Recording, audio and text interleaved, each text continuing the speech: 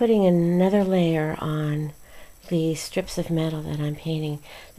I plan to have one of these be the inside robe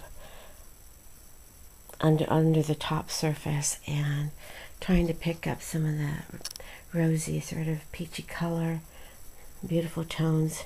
So there's a mixture of those tones in here.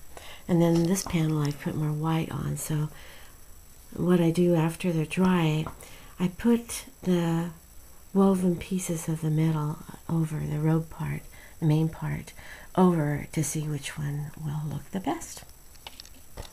And it may take one or two more layers of paint. We'll see.